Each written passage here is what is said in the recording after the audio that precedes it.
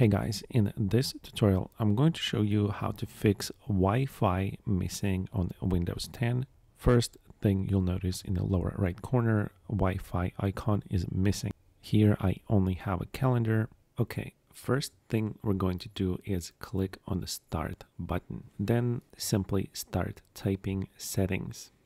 Okay, now just press enter, and on the next view, go to the button that says Network and Internet Wi-Fi Airplane Mode VPN. So here I have my Wi-Fi working, and you can see the Wi-Fi button on the left-hand side. But if your Wi-Fi is disconnected or not working properly, you'll see this screen saying not connected in red letters, and the Wi-Fi button is missing from the left-hand side navigation bar. Now, in this quick troubleshooting guide, we're going to go through several steps to fix the missing Wi-Fi problem. Now, let's go back to the Start button and start typing CMD.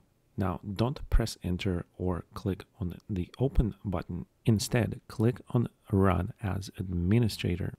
That's important. Okay, on this command line, type ping space 127.1.1.1 and press enter. Now, if this is the output you're getting, this means there are no problems with your hardware. And if it's working correctly at the hardware level, we need to go to the next step. Now, it's safe to close or minimize this window. Now, let's go back to the Start button and start typing Services.msc. Again, it's Services.msc, and just press enter. Okay, on this window that will show up, first I'm going to maximize it. Click on any of the service names and start typing WL. Now your cursor will jump to WLAN AutoConfig, so just right click on it.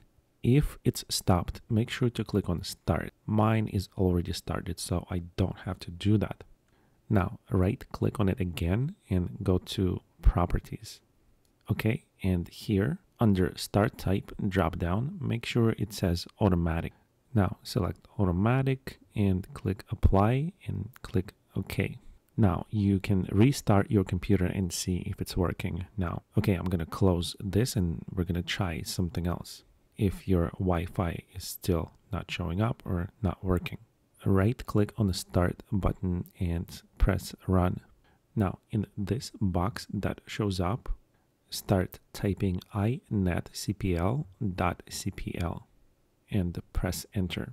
Okay, on this new window that shows up, in upper right corner, you want to go to Advanced tab. Here, click on Restore Advanced Settings and click Apply, and then click OK.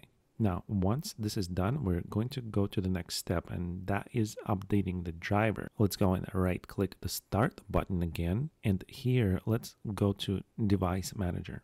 Now, on the Device Manager window, double click on Network Adapters. Now, you might have a slightly different adapter than me, but mine is Realtek Wireless Network Adapter. You'll have something similar saying Wi-Fi. So right click on that and go to Update Driver. In this next window, click on Search automatically for drivers. Now, if you get this screen, the best drivers for your device are already installed, then you don't have to do anything. Just go ahead and click on the Close button here. Now, in the next step, we're going to right click on the same Wi-Fi adapter, but this time go to the second option, Browse My Computer for Drivers. And at the bottom here, click on Let me pick from a list of drivers. So it's going to show you a list of previous drivers that worked. You might want to select an earlier driver from here and click the next button to go back to that driver. Doing that might fix the missing Wi-Fi issue, and you'll start seeing the Wi-Fi icon in lower right corner. If your Wi-Fi is still not showing up, we're going to go to the next step. Let's right click on the Start button again and click Settings. Now on this window, go to Network and Internet. Now, if it's still saying Wi-Fi is not connected, scroll down to where it says network reset. Now, when you press this reset now button, your PC will be restarted. And this option will remove and then reinstall all your network adapters and then set other networking components back to their original settings. So once you click on the reset now button, your computer will restart. Now, if your Wi-Fi icon is still missing, well, just go to the next step. Let's close this window. Now, let's go back and click on the Start button and type CMD. And again, it's important to press Run as Administrator option instead of just opening. Now, here in the command prompt on the command line, we're going to type netsh space winsock space reset. Press enter and it will say it's been successfully reset and you must restart computer in order to complete the reset. Now, don't restart your computer yet. We're going to enter the second command first.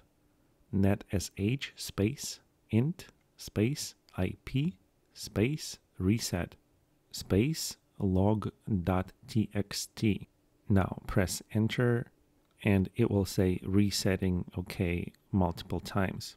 Restart computer to complete this action. So just go ahead and restart your computer and see if your Wi-Fi is working now. But if not, we're going to move to the next and last step in this tutorial. Let's go ahead and click on the Start button again. Start typing msconfig. Then you can press either Run as administrator or open. Now on this window, go to the Services tab. Now click on the Disable All button here in the lower right corner and then click Enable All. Now click on Apply button and OK button. Now restart your computer and see if it's working or not. Now I'm not a PC technician or a troubleshooter, but if all possible software solutions have been exhausted for addressing the Wi-Fi is not showing up or Wi-Fi is not connected error on Windows 10, it would be essential to start looking at the hardware side of the problem. One of the possibilities is that the wireless card or adapter inside the PC might be faulty. Wireless cards and adapters can occasionally fail, and when they do, the operating system will not be able to establish a connection with the Wi-Fi network. One thing you can try if you have another computer is to test the Wi-Fi card on a different PC and see if it's working there. If it's an old computer, you might want to consider buying a new Wi-Fi card.